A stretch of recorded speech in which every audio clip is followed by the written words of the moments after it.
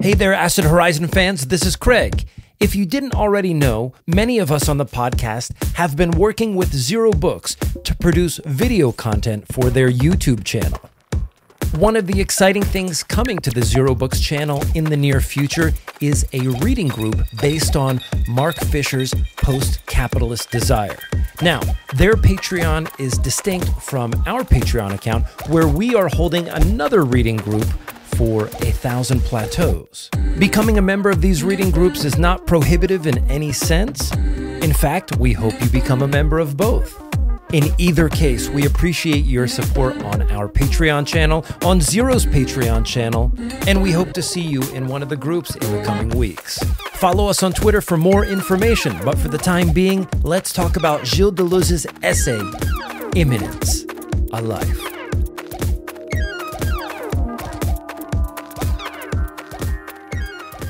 Welcome to Acid Horizon, the Theory Podcast. I want to start today's episode by you taking a moment to imagine something. Imagine your childhood. Or maybe it's the childhood of your child, or a relative, a family friend, a neighbor, etc. And imagine you as a child, or the children that you're imagining, at play. And for me, the way that this scene goes down, it's a summer evening. There's a sense in which the humidity might be competing with the coolness. Sweat is stinging the eyes. Dirt is running down the cracks of my elbows and my forehead. And all the children in the neighborhood are playing together. It's games of tag, games of war, soccer games, brief moments of exploration where we dig into a tree stump or investigate this little hedgerow over here and some noise that we might have heard. And we're running around and we're screaming and there's boisterous laughter and pushing each other around, maybe three of us getting on a dirt bike and going down a hill and see who doesn't fall off or who does fall off. And maybe we're making up games on the fly and there's rules being made as the games are being played and the games dissolve into new games. And then suddenly the parents call and the summer evening is over. And at that moment, we all become our names. We become Craig, we become Will, Adam, and Matt, whom we have with us here today to talk about Gilles Deleuze's essay, Immanence, a Life. That's in the collection of essays, Pure Immanence, put out by Zone Books, but it's also in, Matt, is it right? Two Regimes of Madness. It's also featured there. I want us to take this image. There's a few images that Deleuze gives us to explicate this essay.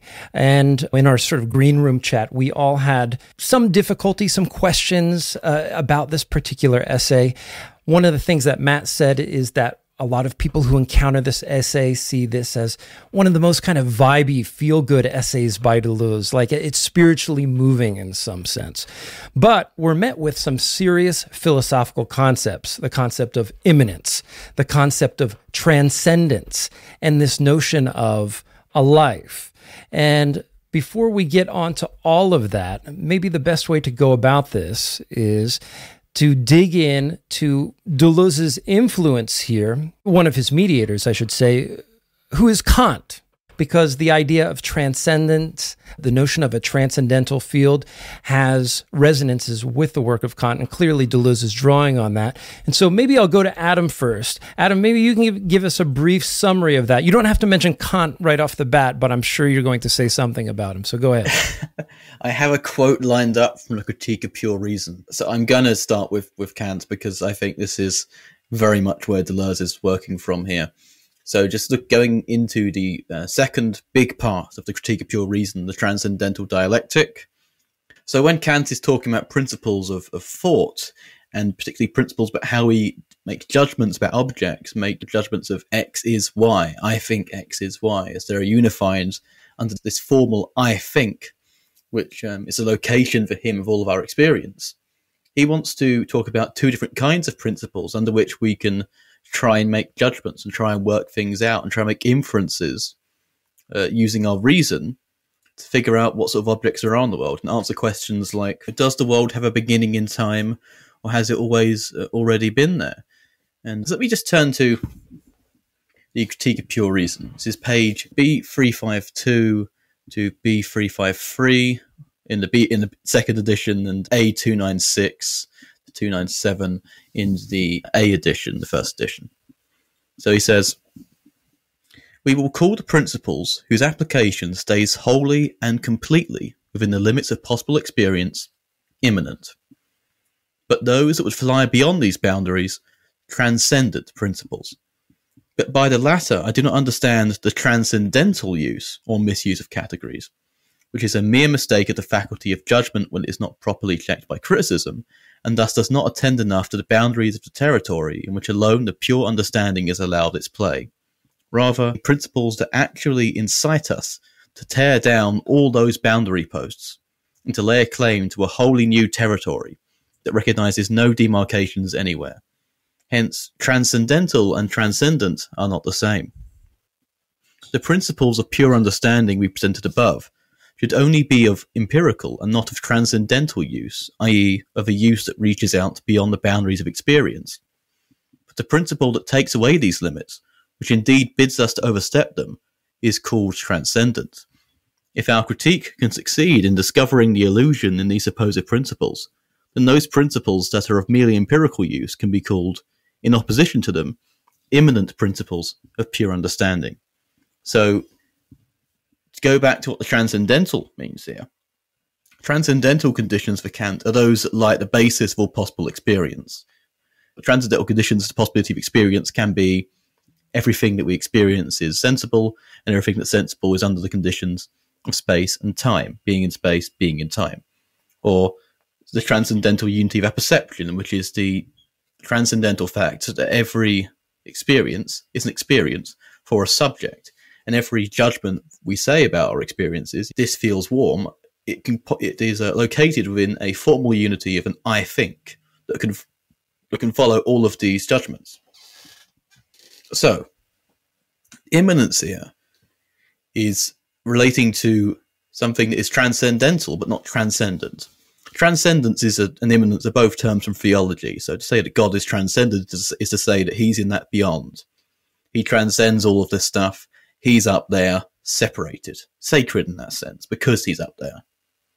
Immanence is a kind of interiority or an inherence in everything. You can see God in all things because God is immanent, in an immanent kind of theology. It comes from the Latin, from to the fact or condition of being entirely within something. The Latin immanere, to dwell in, remain. And so, looking at someone like Kant, Kant is saying that if we're staying in the conditions of possible experience, then this is immanent to possible experience itself, the very possibility of any experience for Kant. Similar to how for Spinoza, everything is inheres in substance, and substance is conceived of itself in itself. It is in itself. It's not substantial to any other substances. In that sort of relation, it's a pure dwelling within itself, and that's how it differentiates and proliferates itself. And as we go through this paper, Deleuze is really going to take a disagreement with Kant as to whether immanence can be defined solely in relation to this idea of possible experience, of a consciousness that thinks in categories, of a unity of an I, of an individual subjectivity that can have a unified sense of I-ness, that can formally say that an experience is mine.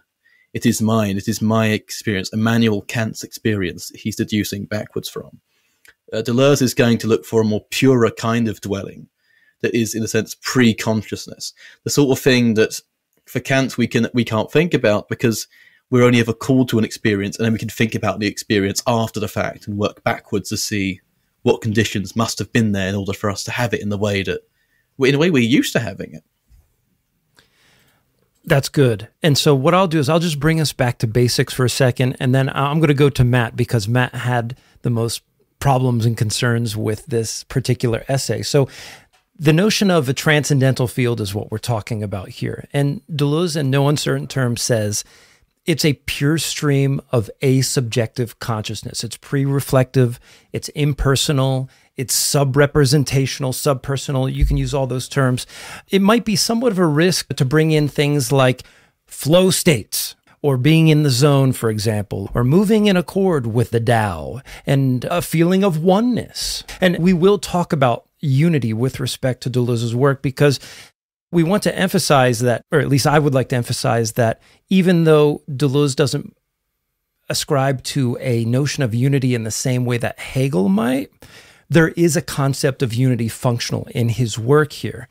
But just going back to the idea of flow states and moving with the Tao, being in the zone, those sorts of things, there is a level at which Deleuze is describing a form of consciousness that doesn't realize itself in the form of distinct subject and objects. And the question is, how does that chalk up to any kind of experience that we could have or reflect upon as human beings? To me, that would be one of the questions. He gives us some examples, so maybe we can work with that as we go. The whole little bit that I did about childhood at the beginning is a riff on something that Deleuze brings in about children midway through the essay. But before we get to all of that, after Adam and I have said those things, Matt, where are you with this essay? What are the problems that you're having? I enjoy it. I find there's parts of it which I seem to be able to grasp and go and sort of hold on to, and particularly when Deleuze himself seems to be struggling to think of a way to exemplify his point. That's when I think I seem to come close to grappling with this, because there's a section towards the start of the essay. It's not a very long essay, but it's very dense, where he discusses, firstly, an example, sort of a literary example taken from Dickens, and which I'm certain we'll talk about, because I think it's a really interesting way of thinking about immanence and life, sort of colon life. And then he seems also dissatisfied with this example. He says that a life should not have to be enclosed in a simple moment when individual life confronts universal death. So then he goes for another example to try to also pinpoint what he's on about. And again, seems not entirely satisfied, but he's done quite what he wanted to do there, which is interesting. Maybe we should just talk about one of the early examples he gives there, then, of Dickens. Because on the one hand, there's immanence, and on the other hand, there's a life. And part of the question of this essay is how these things relate. Because part of the thing that's been causing me some confusion is, in my experience with Deleuze in the past, he seems to be using immanence in a way that's quite different than how it is being deployed here. Now, that might be a misunderstanding on my part, but it's a misunderstanding that's given me some confusion. On that question, I think there's an interesting link here, actually, that I'm starting to be able to discern. And there's an excellent essay by Vernon Disney on this essay, which draws out the links with Bergson, Nietzsche, and Spinoza, and the way that immanence relates to this. I think I would say two things. One of them is that there's this curious relation with Sartre, I think, the transcendental field, not just the transcendental field, but the ideas of consciousness and individuality and being a subject and so on. Well, I think what Deleuze is going for here is a kind of a critique of those thinkers before him, like Kant as well in particular, where they reintroduce, often at the last moment, an element of transcendence back into their otherwise largely immanent system. Where for Kant, for example, it's the I, or which sort of unifies the field of possible experience, which isn't going to cut the mustard with Deleuze. Sartre also comes quite close, but not close enough for Deleuze in being able to conceptualize a field of experience which isn't, in the end, subject to some kind of overriding transcendent unity, whether that's the subject or the object itself. Or that seems to be, by the way, I think what he takes from Sartre is Sartre takes consciousness to be something like this thoroughgoing intentionality. It's always towards something being perceived, and it's therefore still defined in some ways less by the subject, but even more so by the object. And I think what Deleuze is trying to figure out is a way of getting past both of these, not simply to reintroduce the subject or the object back into this. The field of experience, of fluxes and flows, which can escape from transcendence entirely. Because immanence is only really immanence when it's immanent to itself, as he says. I think that's an interesting idea. It's where the idea of life starts to get introduced in this essay, I think. One of the ways in which Deleuze seems to understand immanence is, in line with Spinoza, I think Agamben, in an essay on this, calls it a kind of generalization of the principle of univocity. And the principle of univocity was the idea that basically we speak of what exists, of things that are, in one and the same voice. Whereas some sort of scholastic thinkers would say that we can only speak of God in analogy to the material plane in which you and I exist. It's analogous, and therefore it's a transcendence set up in advance. Whereas Spinoza wants to say that no, it really is, everything is spoken in the same voice, as he calls it, right?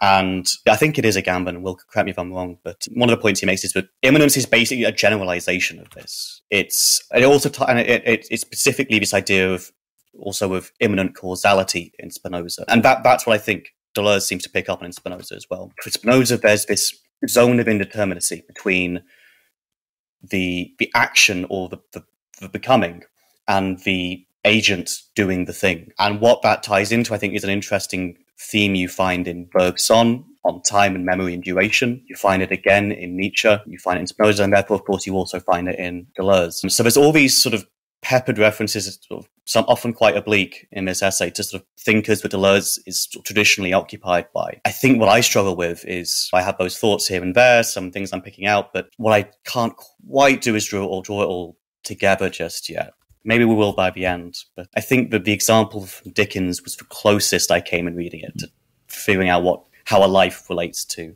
immanence. Would you say that you are struggling to definitively give it a name?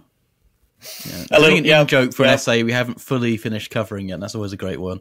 Yeah. I guess I have a little bit that I could say, but Will, maybe you can offer. Yeah, I mean, like my thoughts is I love the fact that what's Deleuze's primary target is the history of 20th century phenomenology. Deleuze is not entirely convinced that this return to Husserlian phenomenology over Sartre is going to be particularly productive. In some ways, Matt is absolutely correct to see the transcendence of the ego kind of functioning in the background, this pre-individual, pre-cogito thing can't be called consciousness. But at the same time, in the last instance, going to say that Sartre fails because he necessarily does not escape the trap of consciousness.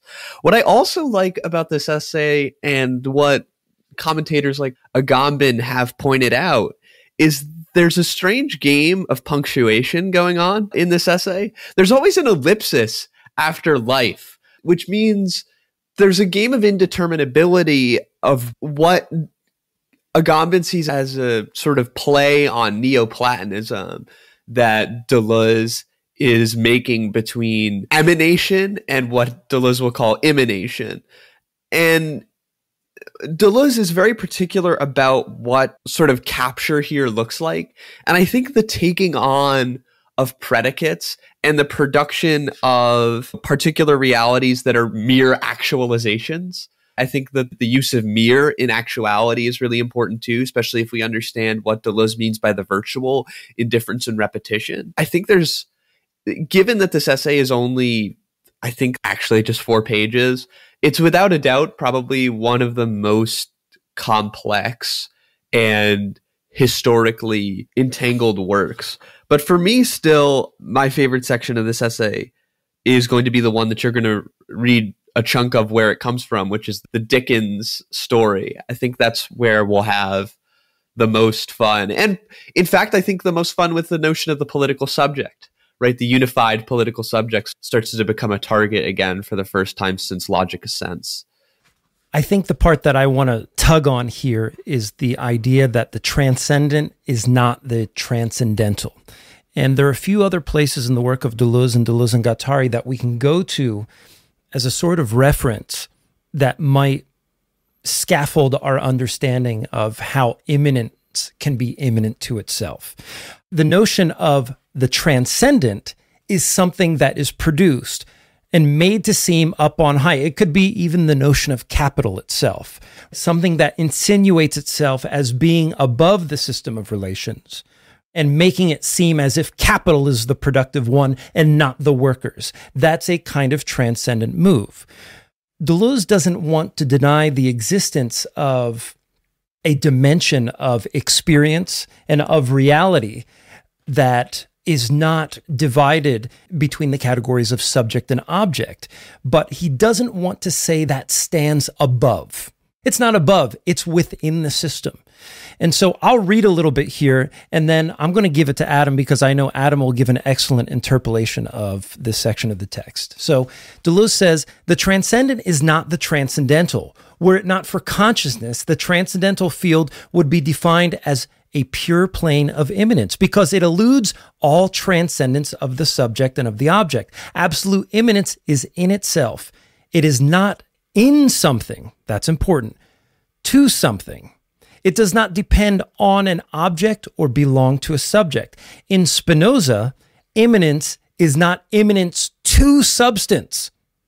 So Matt, as the resident Spinozist, should grab onto that. Rather, substance and modes are in immanence, as we are in immanence, everything is in immanence. And I think in terms of articulating the armature of understanding of this concept, I think what happens on page 26 in Zone Book's version of this essay is very important. When the subject or the object falling outside the plane of immanence is taken as a universal subject, Kant, Hegel, right? Or as any object to which immanence is attributed, the transcendental is entirely denatured, for then simply redoubles the empirical, as with Kant, and immanence is distorted, for it then finds itself enclosed in the transcendent. And I'll stop there.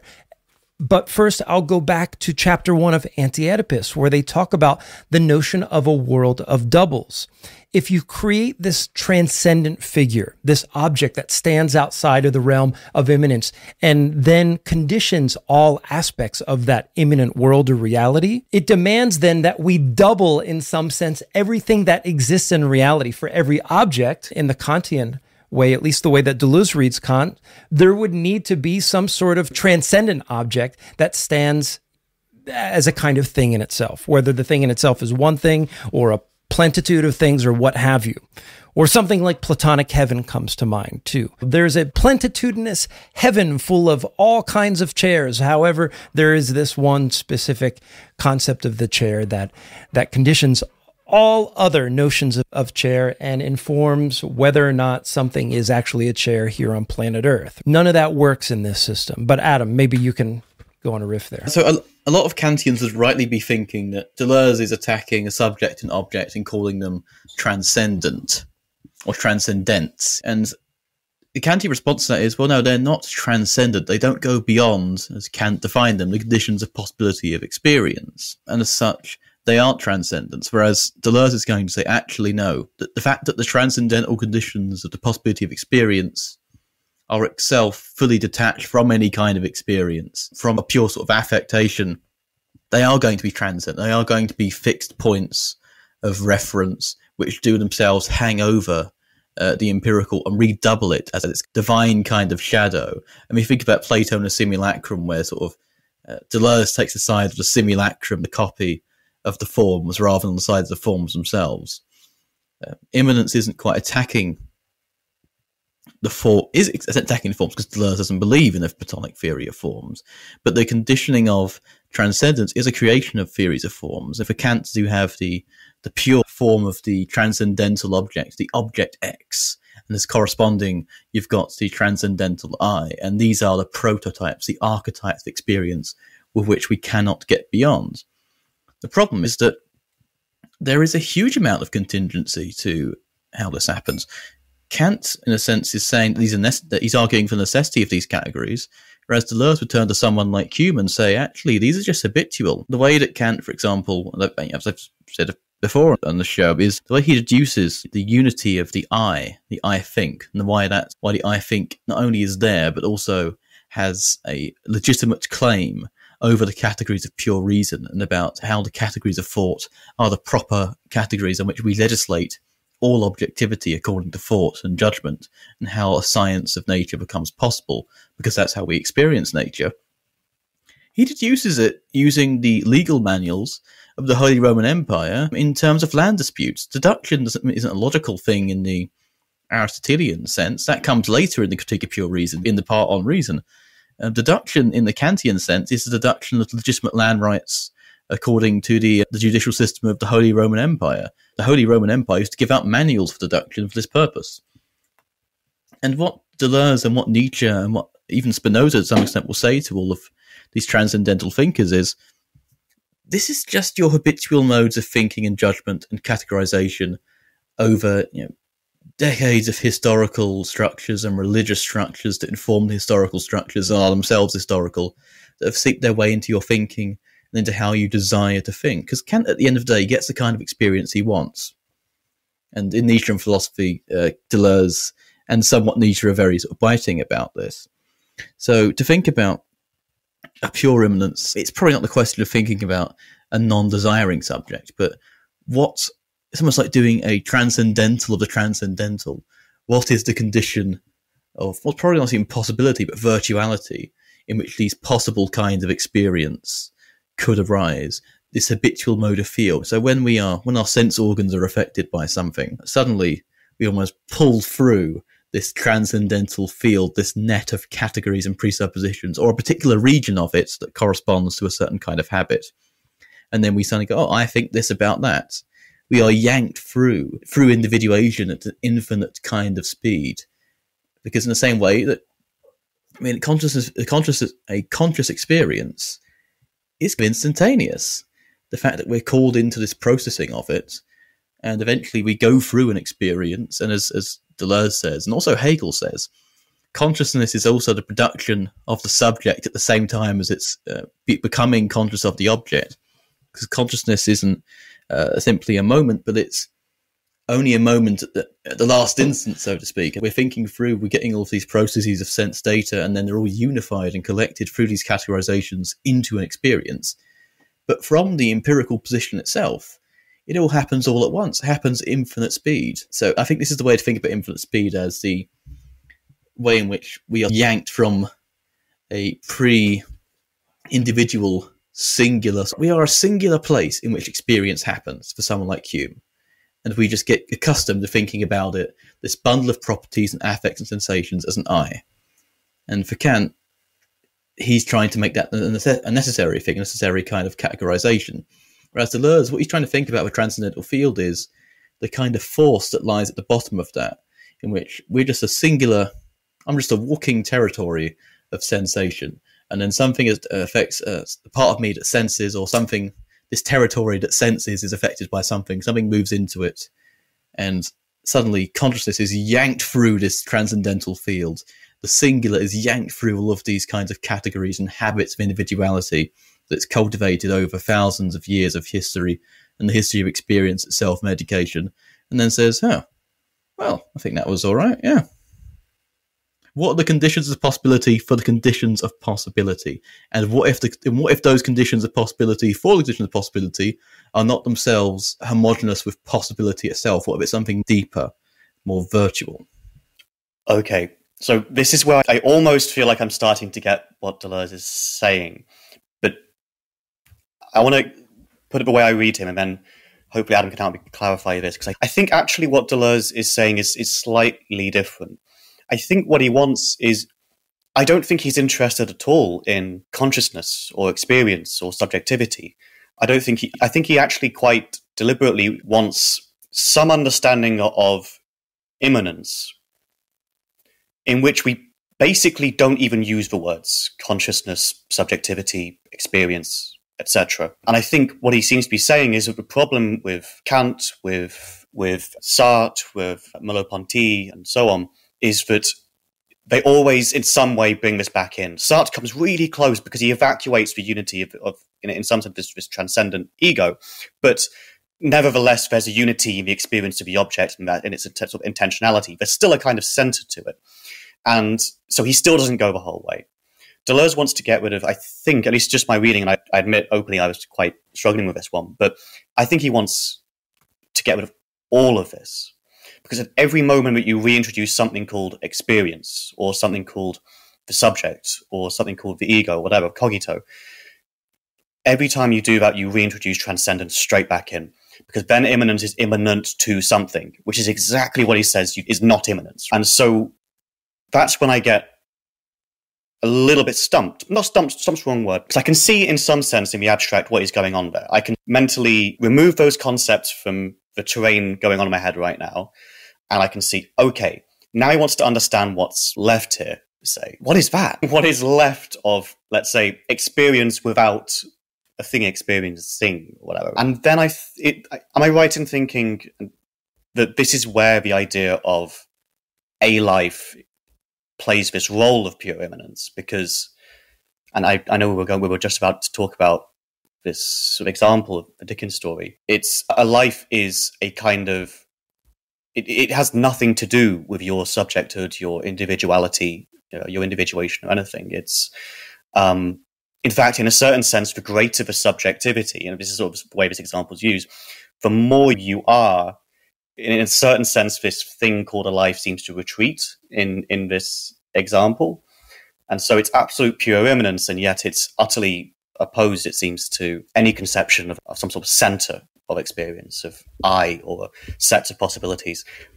And I find that quite hard to conceptualize. But am I right in thinking that seems to be where he's going with this essay?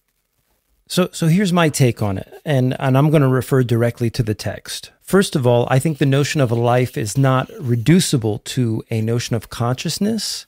However, he says unequivocally in the first few sentences of the essay that it appears as a pure stream of asubjective consciousness. Because what he doesn't want to do, and I think the risk here is by evacuating a notion of consciousness or putting it somewhere else in the system, not letting it permeate the whole system, well, he's going to essentially undermine the task of defining what immanence is. But I think a better way to go about this might be to riff on Proust and Science a little bit and talk about this notion of being between. I definitely don't think Deleuze is disposing whole cloth a notion of individuality, because throughout a life, ellipsis, let's say it's the life of Matt, for example. In your life, your experience of yourself as a subject, juxtaposed with objects, other people, things in your world, is something that has been constantly in flux. Your own self-understanding has been contingent upon this series of moments that define your life. And one of the challenges is, what is it that allows the whole of that flux, the whole of that process to come together in some semblance of unity? And what Deleuze talks about here is there are these other moments in life that don't establish themselves or stick out as fully rendered moments of identifiable subjectivity. It doesn't have that kind of solidity. There's an in-between. There are these ambivalences, passing stages, if you will. There's a passage of a life into these moments of subjectivity, which are rendered differently at different moments in time. And the whole thing that happens in Proust and Science, at least the way that I understand it, is, so for example, we can be so many different people. I mean, just think about living under capitalism, all the part-time jobs that people have, the kinds of relationships we have, friendships, meeting people on the internet and starting podcasts. It's absurd. It's just this very weird thing when you think about it. And to get a sense of what is it that encompasses this whole, the whole search for meaning in life, especially for people in the latter portion of their lives, is often one that's frenetic in the sense of, I've had all of these disparate moments. Life as an alcoholic, life as a parent, life as someone who's unemployed, life as someone who's been very successful. All of the things that I just mentioned could comprise a life. But then there's these interstices that stand in between. And there's also this moment in some lives, and many lives, where our understanding of our life as being whole, as being consummated, it's like an aha moment. I get what all that was about now. The fact that I went to the prom with Jenny in 1994, but something like that. And then if I didn't meet that person, this would have never happened. And now it's so wonderful that I have this family. And then the next thing you know, your family falls apart. And now you've become something completely other than that consummation of yourself as a subject. We build up. We become subjects, and then we break apart and we become these other things. And there are these other aha moments along the way that tend to consummate the entirety, the whole history of who we have been. And so I think what Deleuze wants to say about a life is that the notion of immanence is that all is in immanence. The distinctly, fully rendered moments of subjectivity, also those vague interstices, those parts where we're very uncertain of who we are. And I think the ethics that's suggested here is that we develop a kind of equanimity with respect to the notion that these series of meanings and the very immediate and intense experience of life are conjoined in a way that's counterintuitive. It's not that there's a grand shell that encapsulates all of the moments of our lives. In fact, for Deleuze, the experience of unity is just another one of the moments in the series of moments of the experience of our own subjectivity, one that occurs within the same transcendental field, the same immanent field in which all of the more definite and in which all of the ambivalent experiences of our lives occurs. I'm just thinking that, so we've been stepping around this passage where the example of a life. Maybe it would be helpful if someone, perhaps Craig with his sort of velvety tones, could read the passage about. Sure. And in fact, I brought in some extra credit for this assignment too. So I'll read that passage on a life, but there's also an article, and I'll link it in the show notes. It's from the LA Review of Books. It was published on November 8th, 2015. It's called A Singular and Yet Non-Arbitrary Life. And this is a retrospective, like a memoriam, the 20th anniversary of the coming to pass of Deleuze. But first, I'll read the relevant section. So we're going to talk about this story from Charles Dickens that Deleuze references here. And the name of the story is a lesser known story. It's The Same Respected Friend in More Aspects Than One. And I'll read what Deleuze has written, then I'll actually read the bit from the story that he references. What is immanence? A life. Ellipsis. No one has described what a life is better than Charles Dickens. If we take the indefinite article as an index of the transcendental, a disreputable man, a rogue, held in contempt by everyone, is found as he lies dying.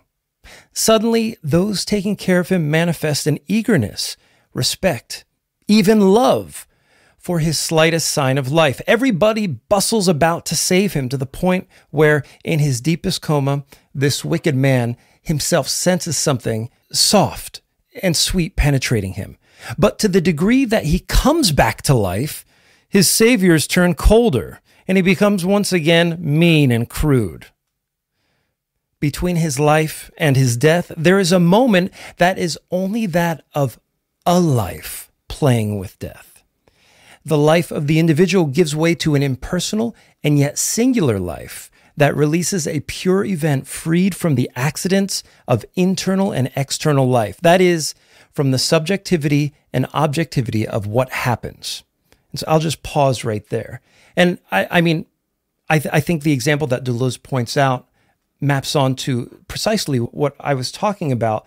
Is there are these ruptures, and especially now, maybe being the oldest one on this podcast, as you become an adult and you have so many relationships and the nature of your relationships change over time, and knowing that the sort of distance and coldness with which very familiar people might treat one another, and then something like a rupture happens, and for a moment, things can change. But of course, in Deleuze's mention of this story, that coldness comes rushing right back in when the person comes back to life. And the person who wrote this article here, their name is Greg Lambert. They put it very nicely. And I'll just go ahead and I'll read what they have written. It's very nice. So this story, The Same Respected Friend in More Aspects Than One, from, I think it's a collection, Our Mutual Friend, is about a character named Rider Hood, who in the beginning of the story drowns in the Thames in a boat accident, whose body is carried back to his apartment to await the doctor and the police.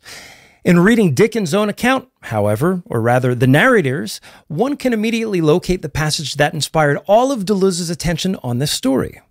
The scene occurs in the second paragraph of the story, which describes the doctor and the attendants examining the dank corpse, at which point the doctor declares the body of the man, not hopefully, at least not worthy of the effort of reanimating.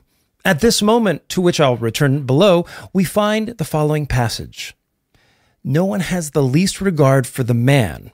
With them all, he has been an object of avoidance, suspicion, and aversion. We know people like this, right? But the spark of life within him is curiously separable from himself now. So just my interpolation here. We have this semblance of life. We have life there, but now the subjectivity that was capped on top of it has at least been temporarily dissolved. And they have a deep interest in it. So the people around him are like very interested. Look, this crude, cold man lying here, he might be alive. Let's see what we can do. Probably because it is life. And they are living and must die. In other words, it is the recognition of a spark of life that rises up from the dank corpse of an individual for whom no one had the least regard while he was living, and whom everyone often sought to avoid in life, that suddenly became the object of deep personal interest by everyone in attendance. and even as Deleuze describes it, occasioning in each person the feeling of beatitude. So right here at the end, we have the introduction of this notion of an affective shift. Because look, here are the stakes for me as a reader ethically. There needs to be an upshot here. If we're not referring to some sort of transcendent entity, if we're talking about the very world within which we live, I want to see some sort of ethical upshot. And this is one of the things that Deleuze points to. And what he's going to say is, at least in one occasion of this rupture, there's going to be this affective shift. That's like a beatitude, a becoming of ourselves where we're released from the ironclad nature of our subjectivity, that we can pour through the cracks of the armor, as it were. But that's the story, and that's just a piece of the essay that I found online. Matt, what does that do for you now that you've heard all of that? Yeah, I think that it's almost reassuring hearing you put that across, really, because as I was reading, I thought, I think Deleuze is saying this, but I'm not certain. So hearing that sort of way of expressing it helps with that, because there's this interesting bit. I'm not sure if this exact sentence was read a moment ago. In this passage, Deleuze writes that it's no longer, in the sort of this perhaps corpus of a man who's close to death at least, there's no longer an individuation, but a singularization, a life of pure immanence, neutral, beyond good and evil, since only the subject that incarnated it in the midst of things made it good or bad. The life of such individuality is eclipsed by the singular immanent life of a man who no longer has a name, though he can be mistaken for no other, a singular essence, a life. And I could be completely wide of the mark here, but maybe what Deleuze is trying to get at or to uncover is a sense of that life which lies beneath, in a certain sense, or behind any concrete subjectivation that we all go through. That seems to be what Deleuze is finding interesting here about this sort of literary example, is that there's this thing called a life, which, as he puts it, is incarnated in the midst of things by this particular man, in this case, but which in this strange moment is allowed to return, right, and sort of re-emerge in a sense. And he says also that he's not quite satisfied that this example has done what he needs it to do. So then he talks about infants, and he says that it seems a singular life can do without any individuality at all, even without any of the concomitants that individualize it. For example, infants all resemble one another and have hardly any individuality, but they do have singularities, a smile, a gesture, a grace. Such events are not subjective traits. And I think that's interesting. I actually wonder if Will has any thoughts on this, because I'm sure I read it as well, or I had less time with it. Agamben has an essay exactly on this text by Deleuze. And this question of a life which lies beneath, or in some sense behind, processes of subjectivation and individuation. That seems like the sort of thing that Agamben would have thoughts on, in terms of like bare life and Aristotle and so on. So I like it. I think this is the closest I get to seeing what's going on here. So in some ways, what I get from that reading of the Dickens story is a life that once again begins to take on its predicates, right? And all of the people surrounding him start to be captured once again by the very political affects that they felt towards this individual, because this individual comes back and this statue starts to manifest again. And as it begins to manifest, so too do all the various affinities that produced his abandonment come back as well. So this idea of a life, in a certain sense, we can't understand it outside of a few things. We can't understand it outside of an ontology of univocity.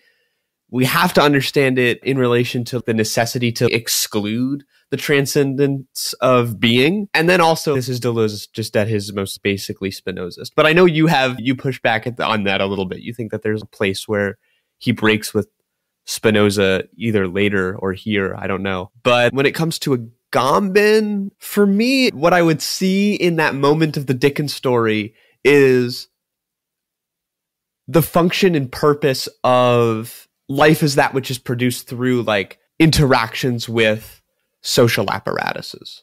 We cannot think of that moment in the Dickens story as anything more or anything less than the absolute importance of life's relationship to its predicates. So that would probably be where I'd bring in Agamben. Whether or not like Agamben has a relationship to this sort of pre-particular, not quite Bergsonian vitalism, I don't know if I'd be comfortable with saying that there is like a vitality there, because I don't think that's what Agamben is necessarily after when he talks about life. I think he's probably closer to that other figure that he mentions in this essay up top, which would probably be Foucault. But yeah, I think that it's an interesting connection to draw.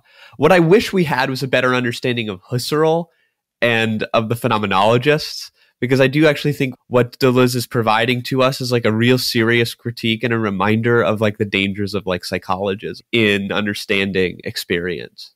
I think it's also worth just actually first thing talking about the univocity of being, just as a simple one sentence way of explaining univocity that I think goes a long way, is that the idea of univocity, literally one voice. Being speaks with one voice. When we speak of being, we speak in the same voice as the same motion, the same flow of existence as that which being itself is, as it flows through all things, as they endure and exist and live and die, even if they don't necessarily live or die. So being speaks with one voice, but at different volumes. And we can think about life here as a kind of, in a way, rising in volume until it hits a kind of a transcendental frequency. It enters this zone of resonance or zone of refrain upon it, which it comes back onto this idea of the subject. And what I think is also very important to think about with this Dickens example is that ultimately this example is to some extent from a perspective not only of the narrator, but not from the perspective of people caring for this person, but to some extent trying to articulate the perspective of that person themselves, their own sort of feelings as this sort of life, this living sort of collection of affects within this territory that is their body, sort of rises back up into the sphere of a life that can call itself an I. So otherwise, I think you get into some pretty murky territory if you're trying to catch this out ethically. So at the end of the day, there's always a spark of life, and that's worth fighting for. No. I'll give you an example. Boris Johnson got COVID, apparently in intensive care. He wasn't. He was watching Lord of the Rings on an iPad. He admitted this. Suddenly, a bunch of people I know were like, we've had our disagreements, but, they was doing this nonsense from the other side of the story. It's like, he's a life at the end of the day. It's like, no, fuck him. The amount of people like man is like condemned to death through austerity measures that he's voted for. No, absolutely. Return to the void from whence you came and don't fucking come back. So I think, for instance, the ethical conceptions here, we get in some dirty territory. You could read this like a complete and total charlatan like Justin Murphy and say that this is a view of the sanctity of life. This is the crypto-Catholic posturing. It's not absolute. This is about the undergirding force that propels a consciousness into being through the field of possible experience, by which, I think, a life is more living pre-individual wise. There's a territory in which life is very heavily concentrated. A certain kind of life that can experience a certain kind of sense of life. A life that has a sense within itself and of itself that can arise into this zone of experientiality, which we see in every being that experiences. Now, I don't think Deleuze is going to say we can determine for different degrees, because then you'd commit him to some kind of, essentially a kind of skull measuring phrenology of ontological phrenology. And as we all know, we're not dealing with Heidegger here. So overall, I think that the question of an ethicality, so this has to be really paced out very carefully. There's a temptation, I did think, when we was talking about this, to think about Mladen Dolar's essay, The Smoking Communism. The idea that in the smoking area, everyone's just someone having a smoke. Everyone comes together in the smoking area. If someone asks you for a spare cigarette, unless it's your last one, there's a non sort of they have done with the judgment of God. They're just someone who needs a smoke. I'm trying very hard not to use the English word for smoke. I agree. I think we do run the risk of a kind of affective fallacy in interpreting this concept of a life. That said, I think it's noteworthy that Deleuze uses the beatific example, because I think in terms of political prospects, I think we want something like what happens in the Dickens story, but perhaps without the ensuing irony. On our episode with Andrew Culp, Andrew said something that I think runs pretty close to Deleuze's example. And I've said this before on a previous episode, the idea of a protest that turns into a riot, where the protest banner in the moment at which things kick off and the action's happening and the cops start shooting tear gas and that sort of thing. The banner, which was once this sort of representational apparatus, actually becomes a kind of weapon or a shield in the moment. And in the collapse of the immediate subjectivity of the protest, there is this sort of between moment in which it becomes the riot. And everything gets reconfigured. And in that moment, you find out who's your friend and ally. And it doesn't matter if the person standing next to you comes from a political tendency that you fight with on Twitter. In that moment, that person could be an ally. It's an immediate reconfiguration of forces. So at once, it could be beatific or something like that, in the sense that, oh, here we are fighting the good fight against the forces of domination. But also, we can look at this notion of a life happening in so many different ways as a kind of rupture, even in some sort of a banal way. Moving from the city to the countryside, for example, there's a way in which every day I have to shift and be aware of new things. Snakes hanging out in my shed, hornets flying into my kitchen, and the kinds of tools that I work with and the kinds of ways that I operate in the environment, the way that I become aware of that environment happens in these sort of lapses of this old identity into the new. And there's this kind of like fuzzy area sometimes of this isn't me, or I don't feel like I used to feel. And I think it's in those between moments that you have these shifts of subjectivity, and we get a scent of it, or we get an intimation of what a life looks or feels like. It's these shifts that, like, in some ways, the Heideggerian conception of being in the world can't account for.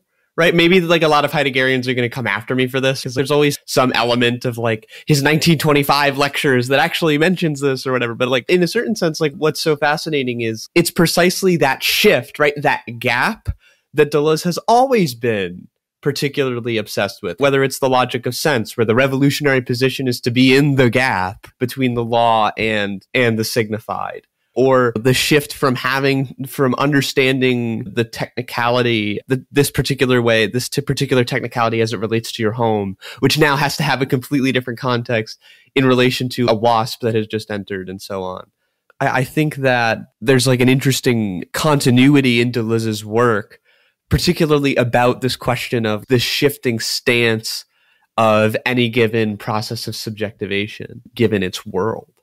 I'm going to say this, Craig. I might be completely wrong. If I am, just cut it out. Okay? Just cut it out. But I'm thinking back to when I first started reading Deleuze, one of the ways I got started was I went through the lecture series by Todd May, which is on YouTube, about difference and repetition.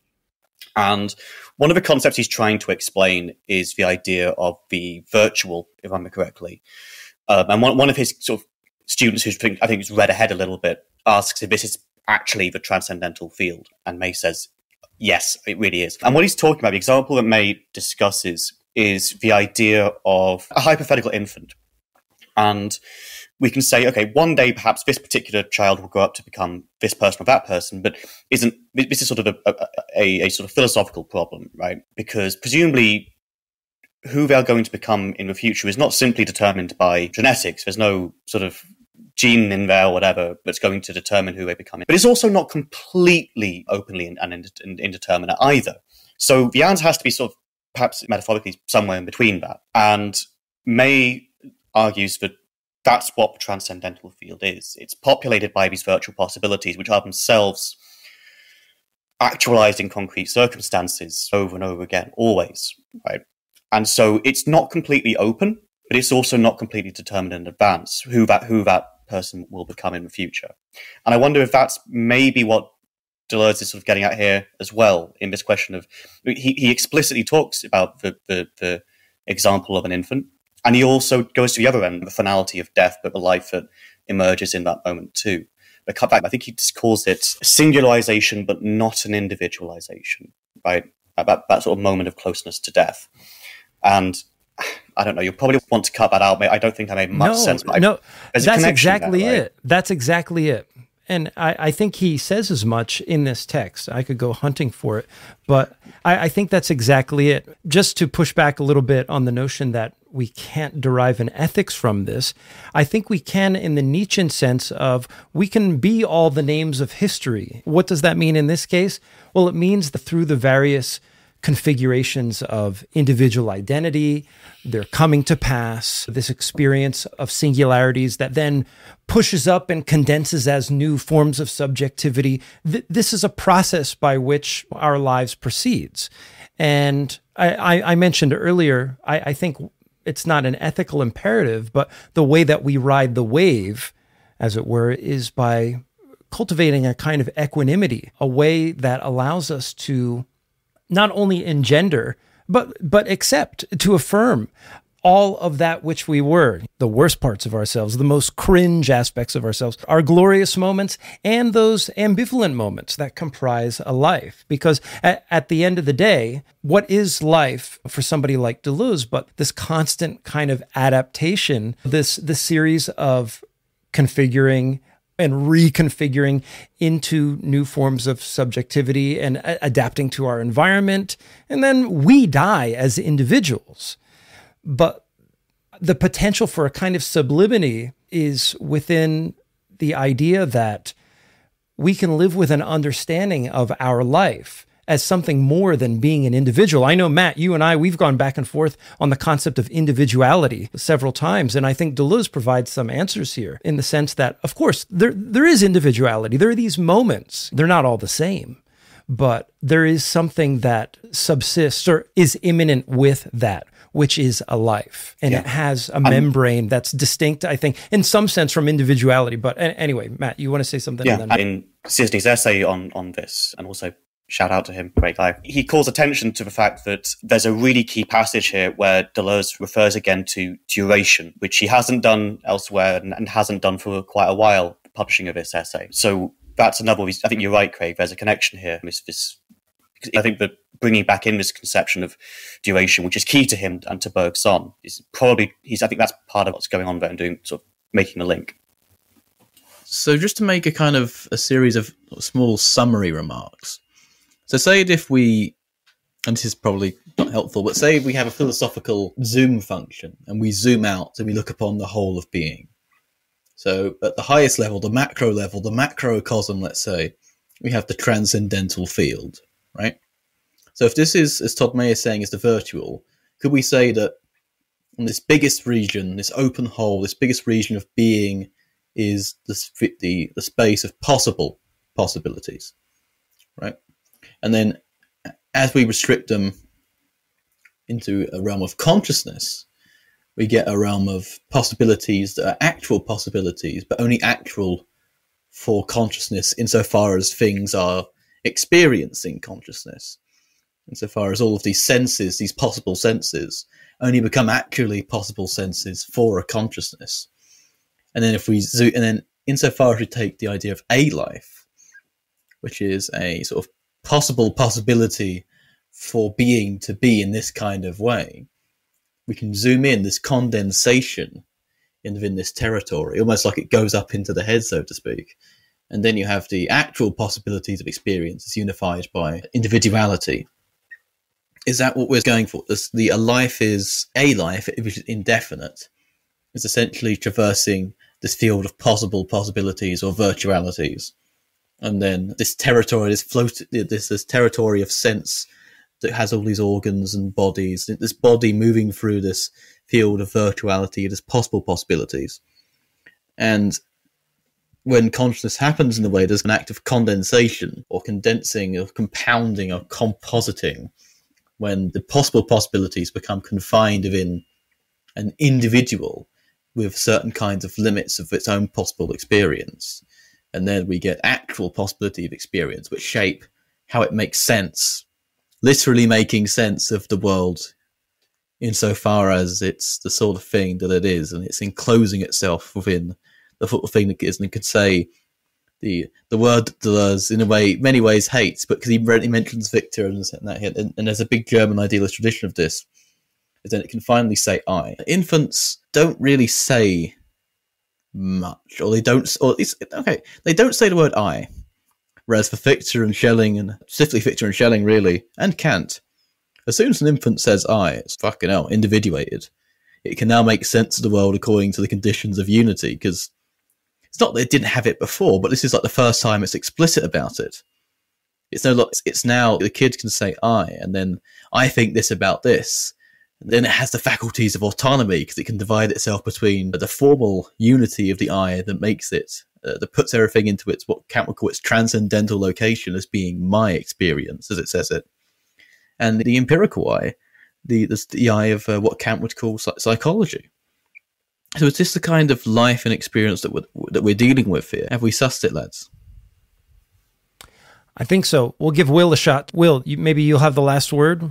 I think there's, at the base of this essay, a kind of attempt to avoid precisely the horrifying concern that always comes with asubjective consciousness, and instead allow for an understanding of immanence that can show a kind of radical ontological freedom. So for that reason, I think this is Deleuze at his highest form. End of career, peak scholarly reflexivity. Like, he knows exactly what he needs to pull from and where he needs to pull from to do what he's doing. I feel like I was unequipped for this essay. It's 2 pages, but it's still extremely dense. And I'll just close. Deleuze at his shortest is always Deleuze at his densest. Whether it's Society of Control or this, or even the Hume essay in the same book that Craig and I are pulling from, that this is Deleuze at his densest.